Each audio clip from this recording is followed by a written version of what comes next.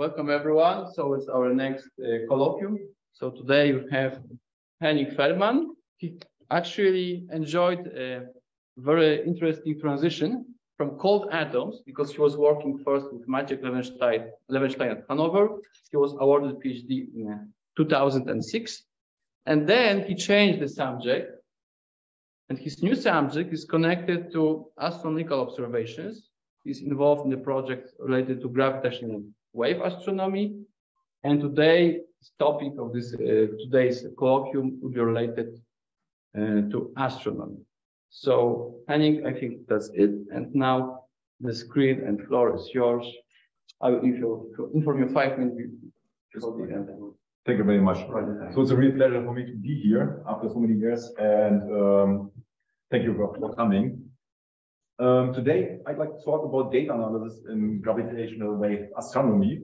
In the beginning, I will give a very small sketch about the theory of gravitational waves that come from, but this is textbook knowledge, so it's easy to pick that up, to learn that. I also mentioned the experiments, but then I want to go deeper into the data analysis.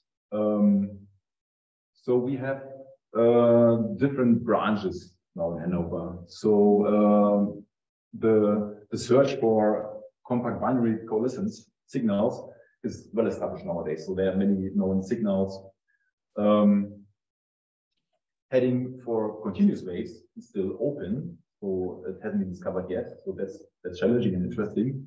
And we also found a new group, which is looking to the Polar timing arrays, so finding gravitational waves using polders in a Polar timing array. I briefly mentioned parameter estimation, and then I want to introduce our computational facility in Hanover, Atlas. That's the one. So I started unit 1, just Newton basically. So he discovered that very geniusly, that actually an apple falling down is behaving the same laws, following the same laws as the moon circling around the Earth. That was pretty good already at that time. It was good for many hundred years until they started to look more carefully into the subject.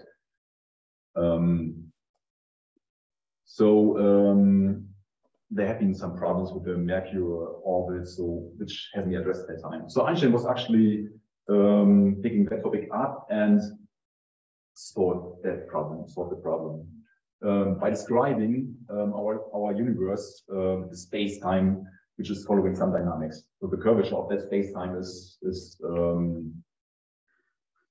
described by the Einstein field equation, and the curvature basically is denoted by that metric G, which is the flat metric and some perturbation in higher orders. So it just was linearizing that field and putting that into the Einstein field equation, and linearizing the field equation, he got a wave equation for our distortion. So, and that is just a normal wave equation. So you can express the solution by waves with the wavelengths and the frequency. So, and this is already with the theory.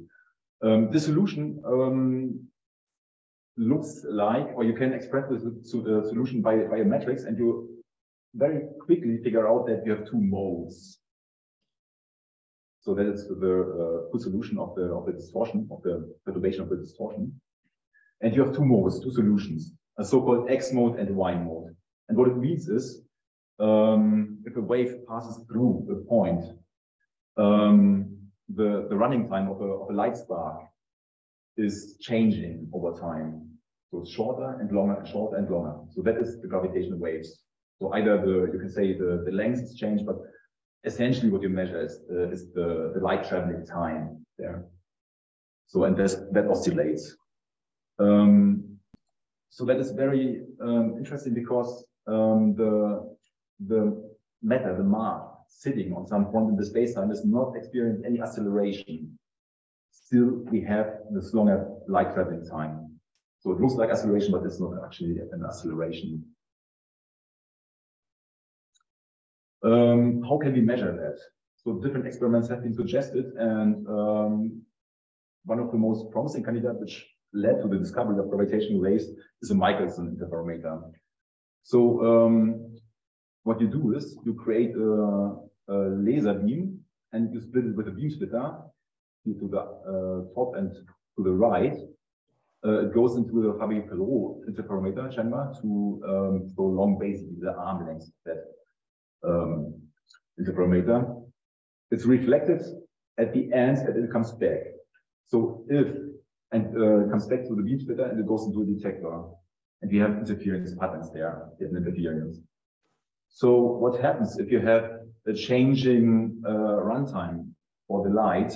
The interference pattern on the detector changes over time. And this is the signal.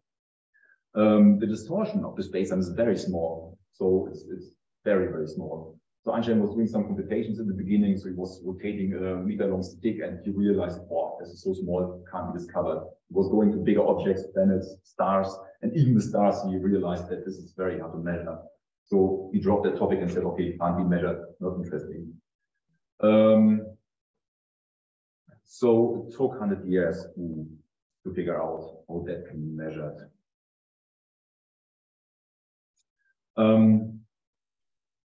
There have been indications in the 70s already that that gravitational waves exist by looking to the energy emission of a binary system, different system, and they realized that the frequency changes and can only be explained the change by adding to the normal energy emission by EM the gravitational waves. So once you take that into account, the energy emission could be explained very well. It gave some rise into the question whether we can detect it in another way as well. So, and they started to develop the Michelson interferometer technique. So there are several plans and existing experiments already. So we are here in that region. So these are earthbound interferometer. The first one had been in the States in Livingston and Hanford. Another one was going online 2 years ago in Italy, Virgo. Kagran in Japan is running now. Indigo is developing one. There's a small one in Hanover as well. And what you can see here is the typical frequency, so the sensitivity frequency. So these black lines are the sensitivity curves. So the sensitivity curve is given here. And here you can see the distortion. So the relative distortion is 10 to minus 19 for the objects you want to obviously, or 10 to minus 22. This is very small. And the detectors are sensitive in certain frequencies for particular distortions. So you have here the earthbound detectors. They also plan the Einstein telescope, which has already a shift in the frequency. It goes to, has longer arms, it goes to lower frequencies. And there are also plans for airborne gravitational wave detectors in space, and they have very long arms, like millions or billion of kilometers, which means you go really to lower frequencies. So it correlates with the arm lengths. Okay, and if you go to very low frequencies, you enter the region of the pulsar timing array, which is a different technique. Basically, they will use pulsars or pulsars will be used to extract the gravitational wave signals from the pulsar signals. So, so that part here is usually an optical table in the middle with the laser and detector. And that is basically a picture of such a table. So the table had been built in Hanover and they have been sent to Livingston and Hanford for the first detectors. So they are constantly new things like squeeze light, producers to reduce noise, short noise, to increase sensitivity. Okay, so that was a sketch of the experiments. So let's go a little bit into the signals. So we had a group in Hanover working on bursts. So bursts are basically just outbreaks of gravitational waves. And what you do is you look to different detectors and then you just correlate them. So if it appears on one detector and another detector within a certain time range, you consider this to be as a potential signal. If it's outside of this window, then it's apparently just stochastic noise. So we worked very much to detect compact binary coalescence signals, CTP signals. So these are basically heavy objects which are spiraling, which are in the end phase of the merger process. So what we see is the last part of the circulation, then the merger, and then the ring down. Continuous waves are also considered now. So there's extensive work to find continuous waves, and we're also looking into the stochastic background using the PTA for the timing arrays. Okay, so how does the signal look like? So we have basically two masses, two massive objects with a mass M1 and M2, and the signal you see on your detector is basically this oscillation here. So over the time it oscillates, and then as they come closer, the amplitude increases, the frequency goes down, then there's a merger, which is spike in the amplitude, and then there's a ring down, which is basically when it comes down in a very short time range. So what we have to do is basically we have to record the data, and then we have to look into the data and try to figure out whether there's a signal or not. Usually what you see is a lot of noise. What we're doing is we're computing the scalar product of a potential signal with the data set. As this is data set and H is a potential signal. So we call that a template. So there are very many different templates. We weight that with a sensitivity function S, because in some frequencies the detector is more sensitive than in others. So we try to filter everything out which is unimportant, and the more sensitive parts get more weight. The problem here is that first of all we don't know which signal we are looking for, and second, where exactly starts the signal. So this is here in the Fourier space, and this is in the real-time space. So if this is our template here, it starts at a certain point. Here's the merger part, and then there's a ring down.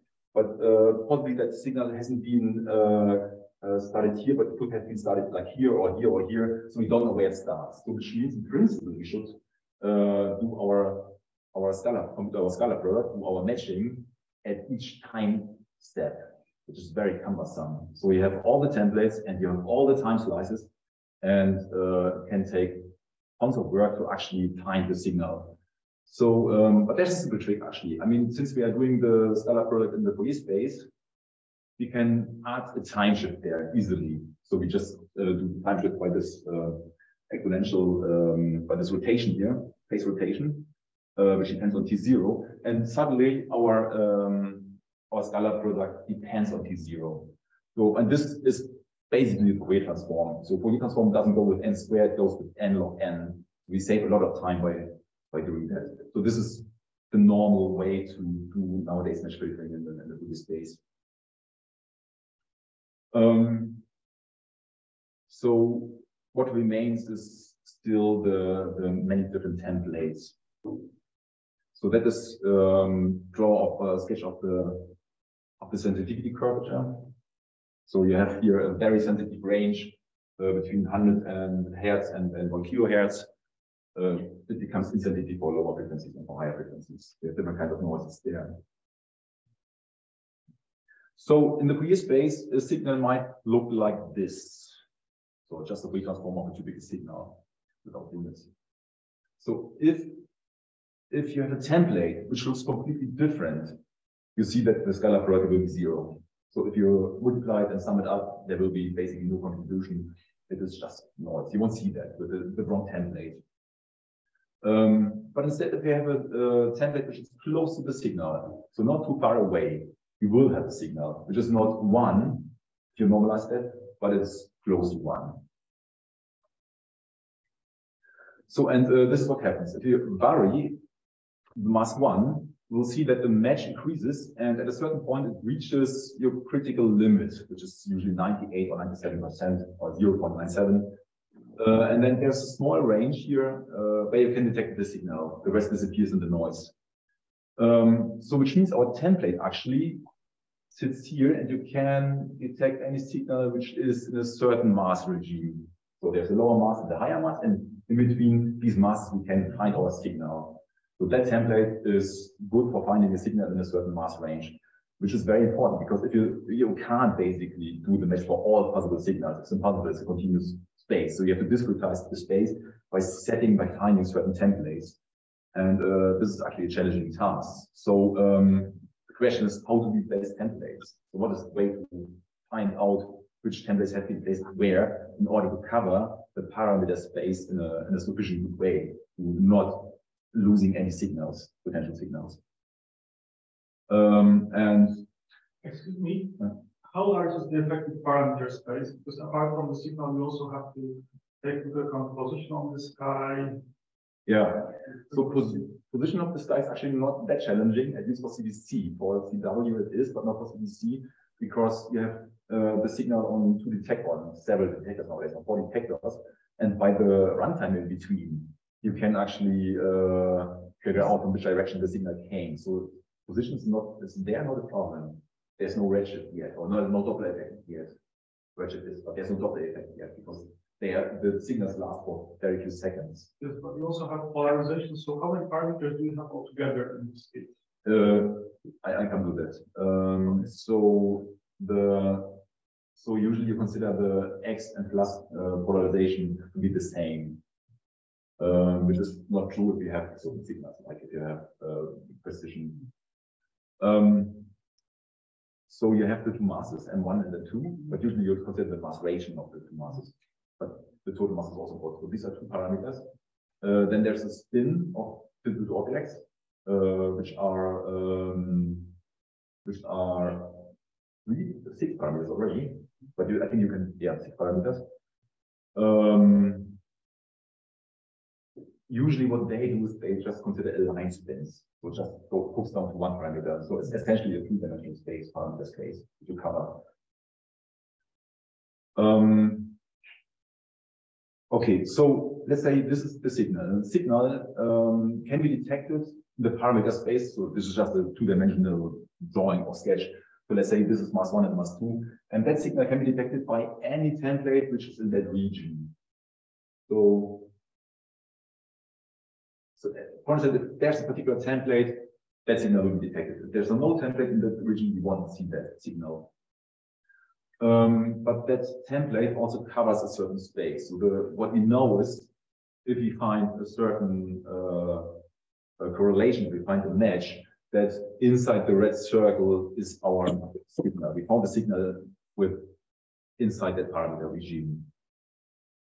So, and the question is, how do we set actually these templates in the parameter space? So,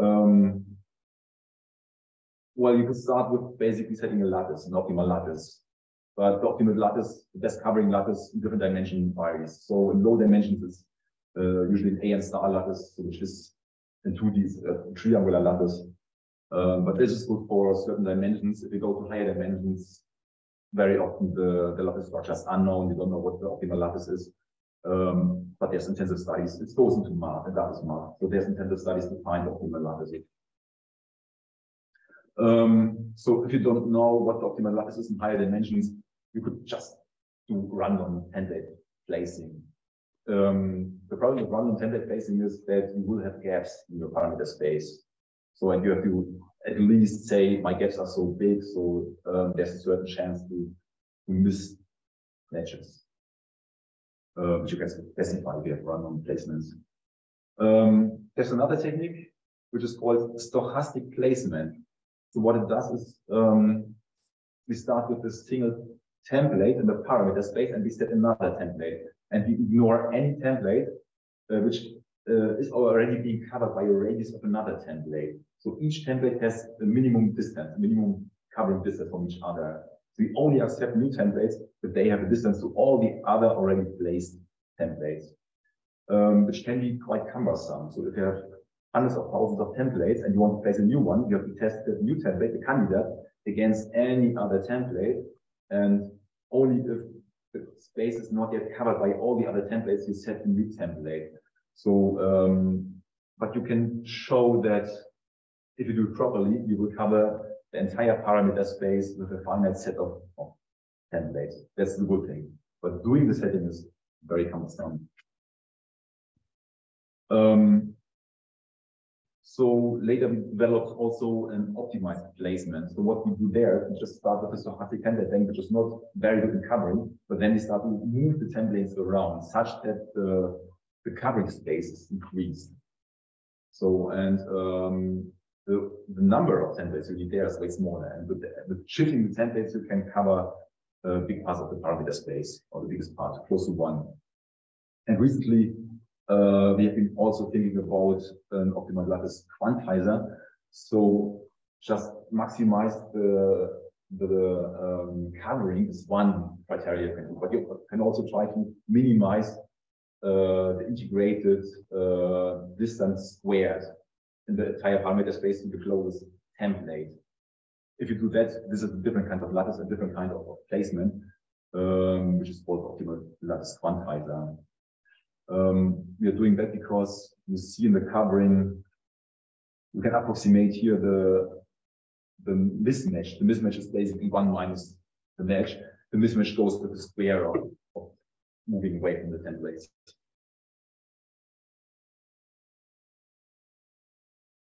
Okay, so that is a stochastic template bank. Just an example for stochastic template bank. So all the templates have a minimum distance to each other, and you see that across the parameter space, the magic changes. So it's not a homogeneous flat parameter space. So that is an example for optimized parameter space. So let me see whether I can start the example. So I have a movie how the optimization works. So in that case, I'm using a Downhill method. So I just try to, I consider the distance between the templates as springs, and I try to minimize the energy. And you see here the covering goes close to 1, and this is the second quantile there, which is being minimized.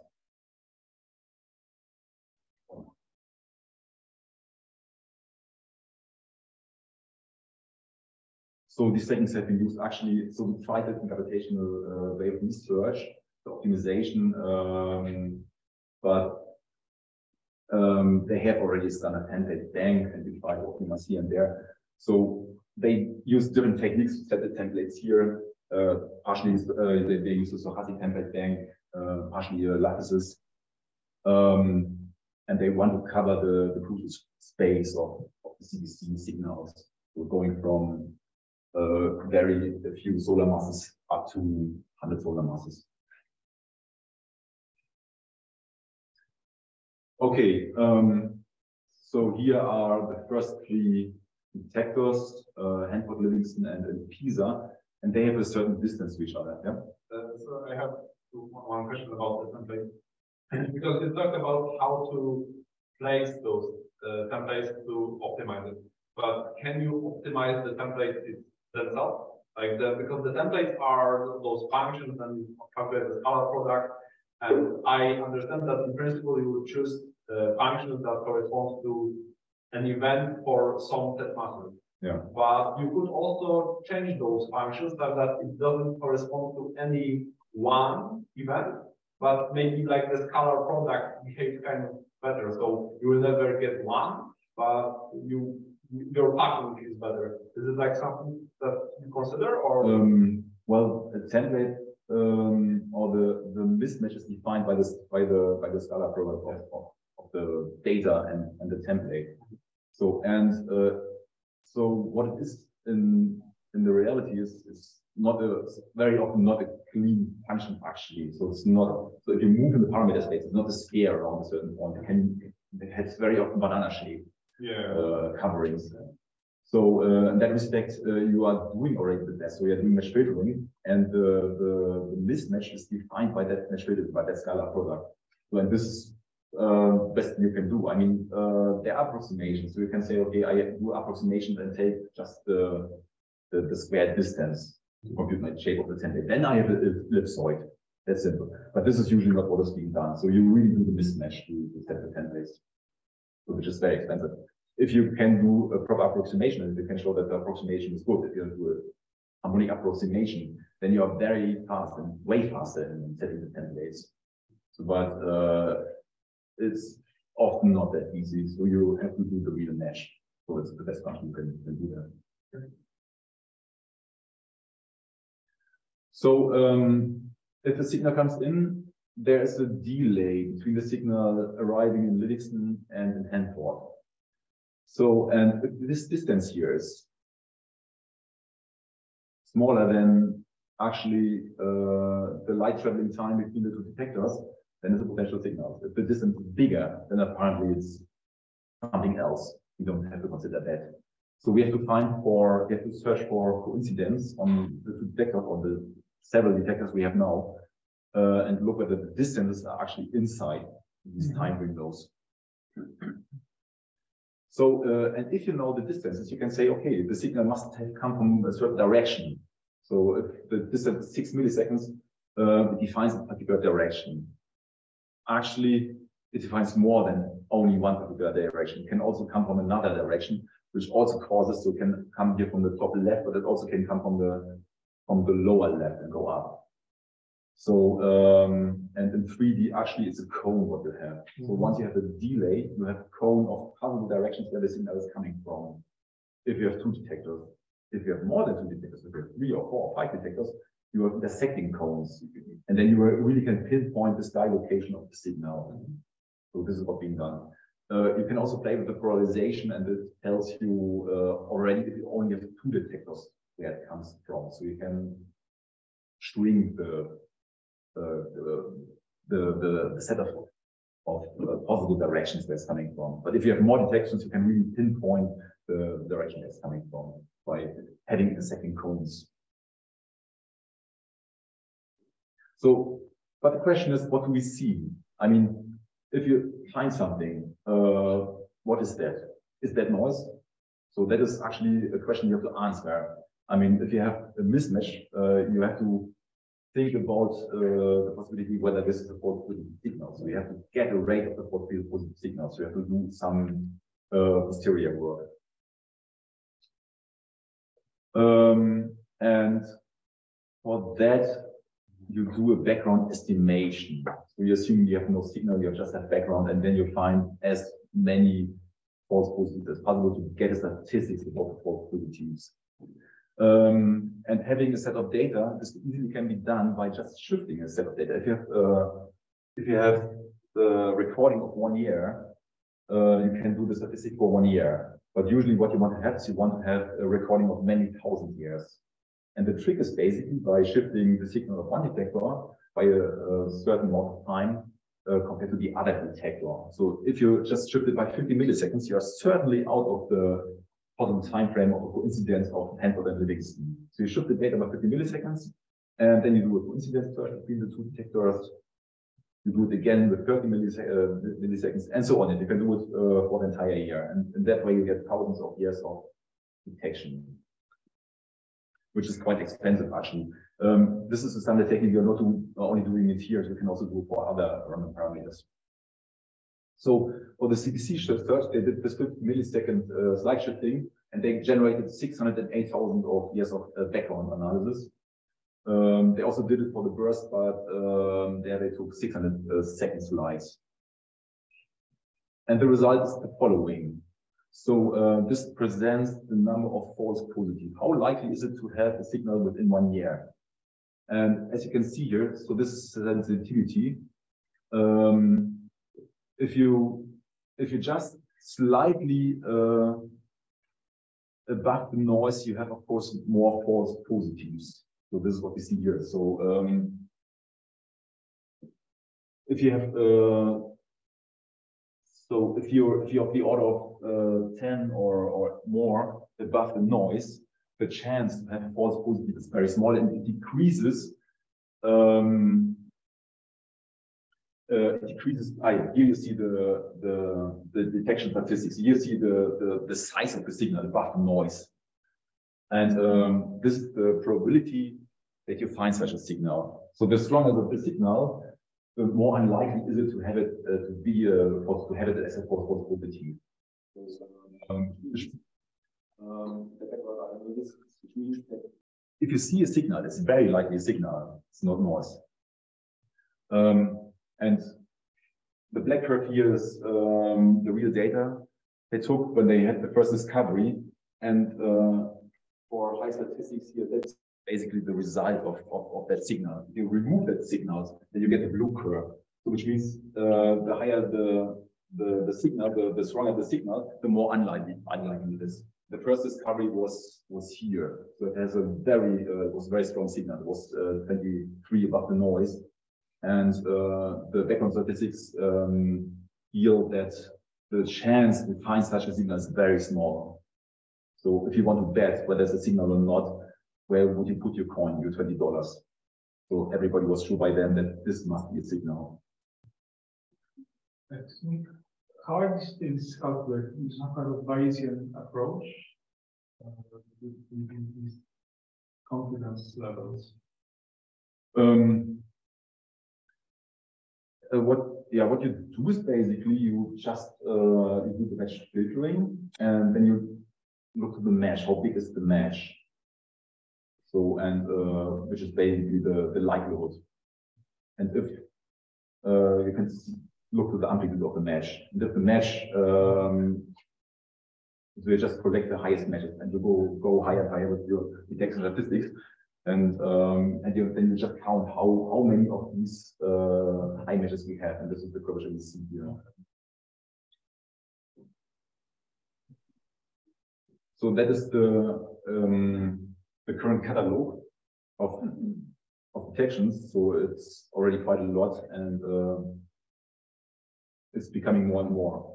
So there are some very interesting signals there. So we have here this is the mass range here in solar masses, and everything below 2 solar masses is certainly a neutron star. So we have a few mergers of neutron stars, and this is particularly interesting.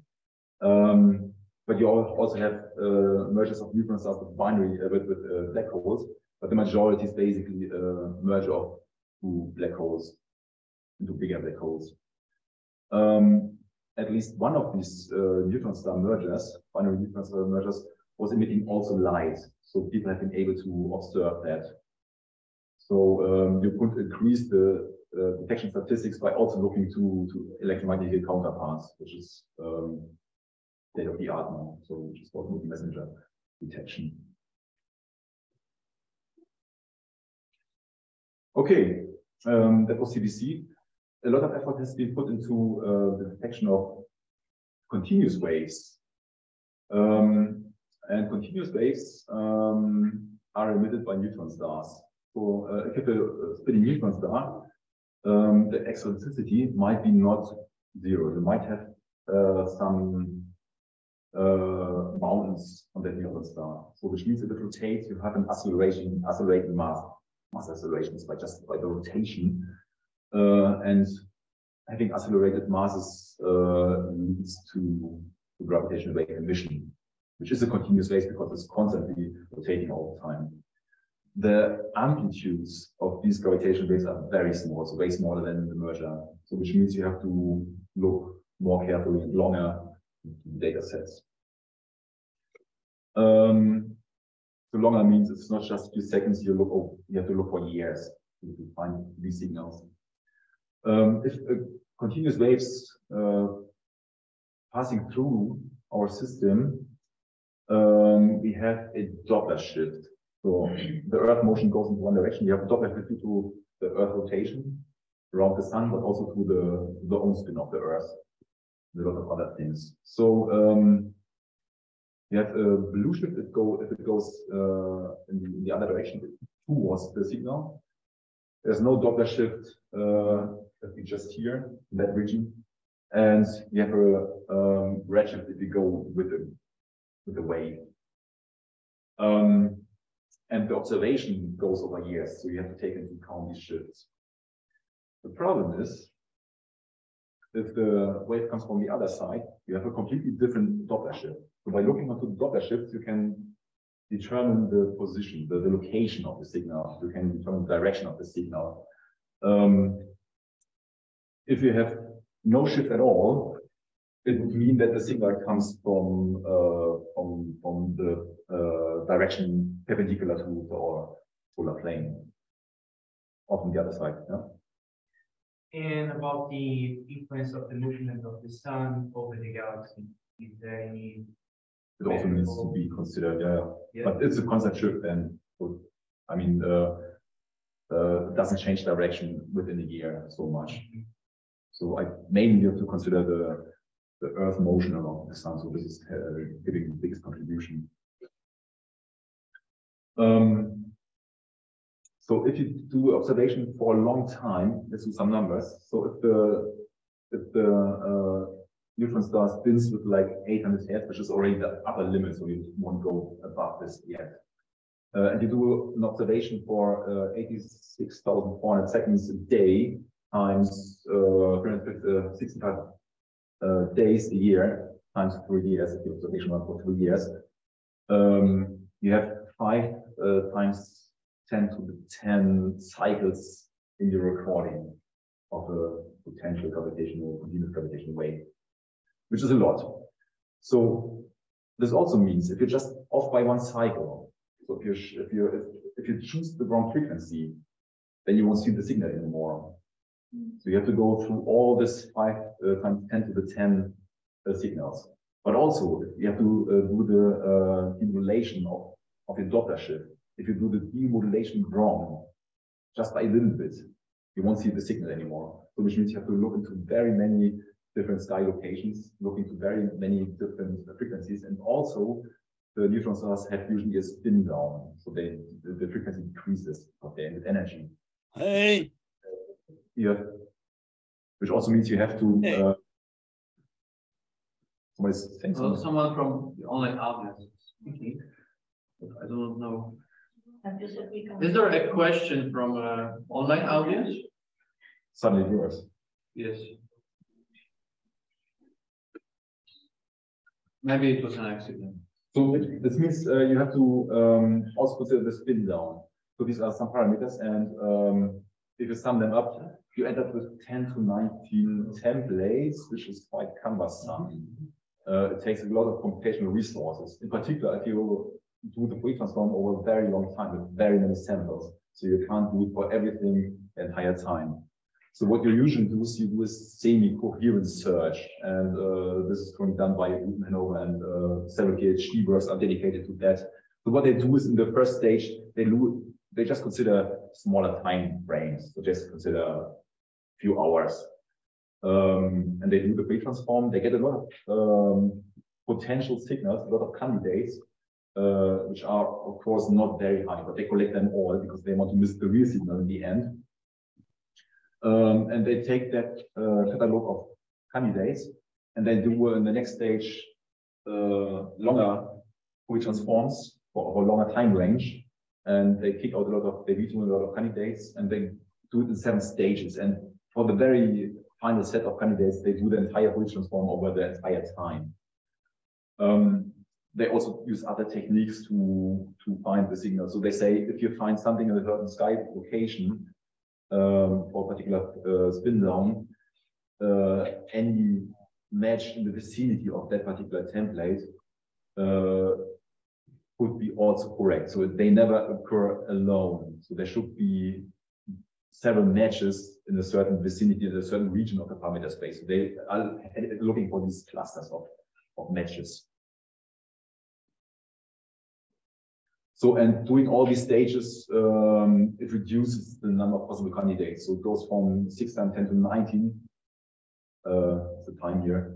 And after all these stages, it is being reduced to just 6. And this was the PhD work of Benjamin Stelter. And it turns out that these 6 are actually hardware injections.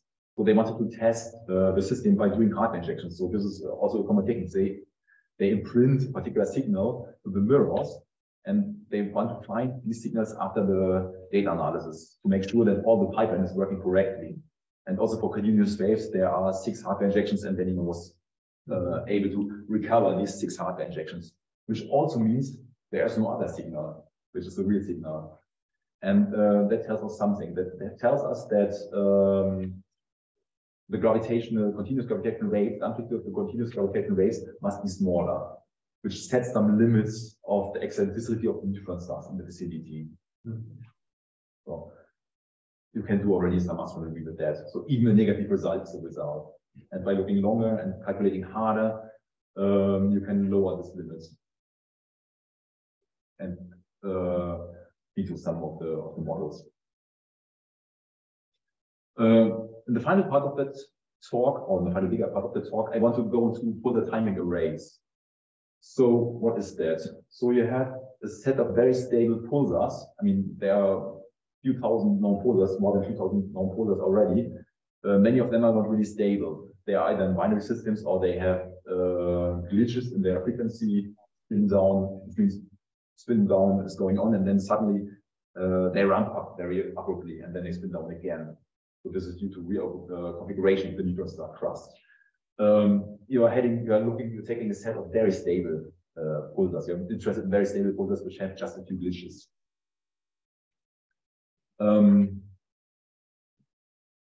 And if a gravitational passes by, the pulses of that pulsars are shifted slightly. So they are shifted during the emission of the pulse, but you also can see a shift if it happens on Earth, on the detection. Whatever happens in between doesn't matter because it's basically disappearing. So these pulse imprint, or this gravitational wave imprinting into the pulses happens in the beginning, or we detect it at the end. It happens on the Earth. So this is a sketch of the time arrival times of the different pulses. So this is the naive arrival time, and it's almost constant. You expect pulses coming in a very regular manner, which usually happens, but you have small distortions of this arrival times. So there's delta, and you want to learn what this delta actually is of the arrival times. So there's a deterministic offset, and then there's some stochastic offset. The deterministic offset can be due to orbital parameters of the Earth and also of the pulsar system. So if there's a companion somewhere, you have a Doppler shift already created at the emission site. On the solar system side, you have to very precisely determine what the solar system looks like. So where's the barycenter? And they can nowadays determine or pinpoint the barycenter down to very few meters. So they can simulate, or they can predict the entire orbital motion of all the planets of the solar system very precisely, which helps actually to find out what this deterministic time difference is. The stochastic part can be noise. It's noise, so usually can be anything. Can be red noise, which happens on the pulsar itself. Can be some instrumental noise, but it also can be weather. So if the density of charged particles in the universe changes, if there's a cloud of charged particles passing through the beam, we have a different dispersion relation, and which is also unknown right here. So you have to take it to account that one. But it can also be gravitational waves passing by. So if you pick out everything which is known, and if you ignore for a second the stochastic part, you can say, okay, a potential gravitational wave is causing a particular shift in your arrival times. But since you have many pulsars, you have shifts for one pulsar and shifts for the other pulsar caused by the same gravitational waves. What you could do is you could compute the scalar product of these shifts. This can be done. And if you have several pulsars, you expect particular scalar products between the different arrival times, or chains of the arrival times. So but you have several pulsars and you have tons of angles between them. So you can compute a lot of correlations. And it turns out one can do the math. If you just consider a stochastic background, you're not looking for particular single events. You're just assuming that you have many signals coming from everywhere in a stochastic way. So if you take into account all of them, this background, you will have a certain correlation pattern, which has been computed by Helens and Downs, and it's exactly that one here. So an angle between 0 and pi causes that correlations, and there's no other mechanism which could explain such a correlation. So which means, if you look for the correlations of the arrival time changes due to the stochastic background, you will get this curve. Any other mechanism will cause another correlation curve. So the people are heading nowadays for that one. And for this, we also have to do a lot of statistics. So background computation, so posterior computation, given some priors to learn how big that effect actually is and what might be the distortion of that. So there's a very good reference going into that with the details of the search. Okay, so once you have a signal, so once you have a signal found by a match, it's not the exact parameters. So each template is covering a certain space. You don't know where exactly the signal is inside the volume of the template. So what you do is you do a parameter estimation then. So you want to maximize the match by changing the parameters such that you find the optimal signal or the highest likelihood given a certain prior. For that, they use different techniques like nested search. So what they do there is they just place in the random fashion different templates in the subvolume, and then they look which template is actually giving the best match, and they shrink the region around that particular template, and inside that region they create another set of many templates. So this is called a nested search. If you do it for different ellipsoids, it's a multi-nest. And what you also can do, you can run a Monte Carlo chain to increasingly find the most optimal likelihood in the parameter space. So there's a metropolis algorithms which helps you also doing jumps inside the parameter space, which is not possible with the other techniques. And also you need to compute the waveforms efficiently and good enough to have precise matches in the end. So I want shortly to introduce our computational facility. So what we have is we have a high throughput cluster, not a high performance cluster. So we are doing a lot of number crunching. So this match filtering and also the search for continuous waves is done in an embarrassing purely parallel way.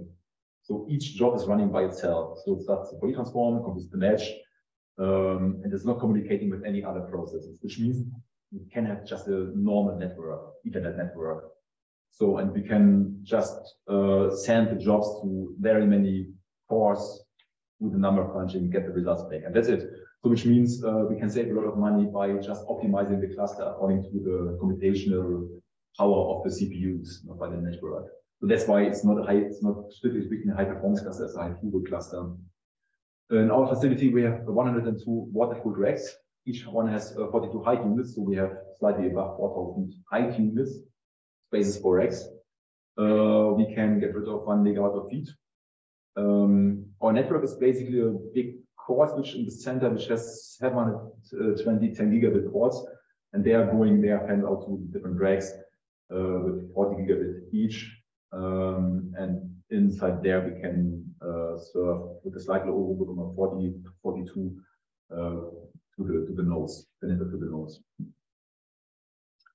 We have 41 GPU nodes. So these are nodes which have 8 RTX 27 GPUs, 27 super GPUs. It's already not the latest generation, but it's quite decent. And these nodes have been heavily used for the continuous wave analysis. We also have from 2015 545 Huawei Intel nodes. They have 2 processors with 14 physical cores each, so 28 cores or 56 logical cores, 256 gigabyte of RAM. In the latest tender process, we purchased 364 and the EPIC nodes. They have 64 cores, which is 128 logical cores and half a terabyte of RAM. And we can do quite a lot of number crunching with that. So we also need data servers where we can store all the home directories and the experimental data and so on. It's very important actually to have a network which is good enough to send the data to the nodes. So if the nodes are waiting for the data and doing nothing, it's basically a waste of money. So you just want to have a network which is good enough to send all the data to the nodes, which can do then the number crunching. So yeah, this is the team. My boss was Alan, Carsten, Alex, and you can see that it's good to have pictures early in your career. We have to do it with them. And this is an early sketch or early picture of our class. You can see we are doing some fake work here because they are still empty. But this is how it looks like. We have 10 rows of racks. Each row has 8 to 12 racks. And in each rack we have this 45 units. What is the power consumption? So currently we have roughly 750 kilowatt of power consumption, but the facility is designed for getting rid of 1 megawatt of heat and also energy of 1 megawatt. So it's expensive. If you just look to the numbers, so in the end I had like less than 1,000 nodes. So we have space for 3,000 additional nodes. They are actually occupied by nodes which have been already ordered, but we switched them all off to save energy. So they haven't been that efficient anymore. And since energy is so expensive, we just let the most efficient nodes running right now. We hope that the energy crisis will be over soon so that we can fill the gaps again. So we have been asked to reduce our energy consumption by 30%. That's what they will do more. That's it. I think I'm in time, right? Yes.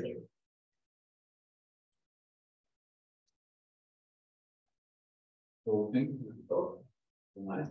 Now we have time for questions. So we start with you. Do you have questions? Maybe I will go back to the sky localization and the sources. As far as I know, the first binary neutron star merger was detected 2017, but one of the detectors was not operating. So the sky localization was not obtained precisely, right? No, there was, I think Virgo was down. So there have been already 2 detectors in place.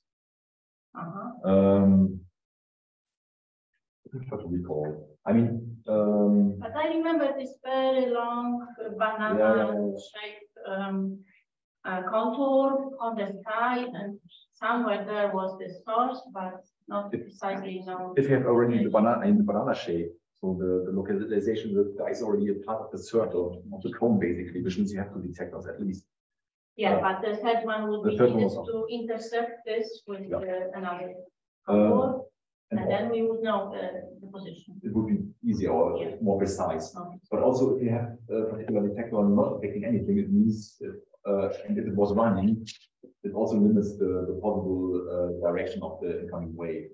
It was orientated in a way that the detection was not that strong. So it also tells you something. If you can prove that it was operating that time, that the signal was very weak, it tells you also more about the sky localization. So, but yes, if one is down, you lose a lot of precision in the direction. That's true. Okay, go ahead. So exactly for the purpose of multi-messenger astronomy, you also need to be able to alert other astronomers about the detection, which means that you need to be able to figure out the possible detection relatively quickly, not in some kind of non-post processing. So we have a special quick pipeline to detect likely events, something like that. Thanks for the question.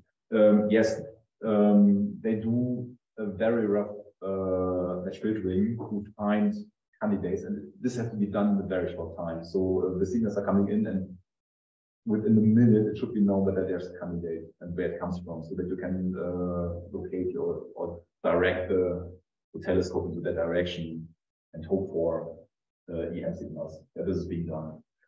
So there's a low latency pipeline for exactly that one.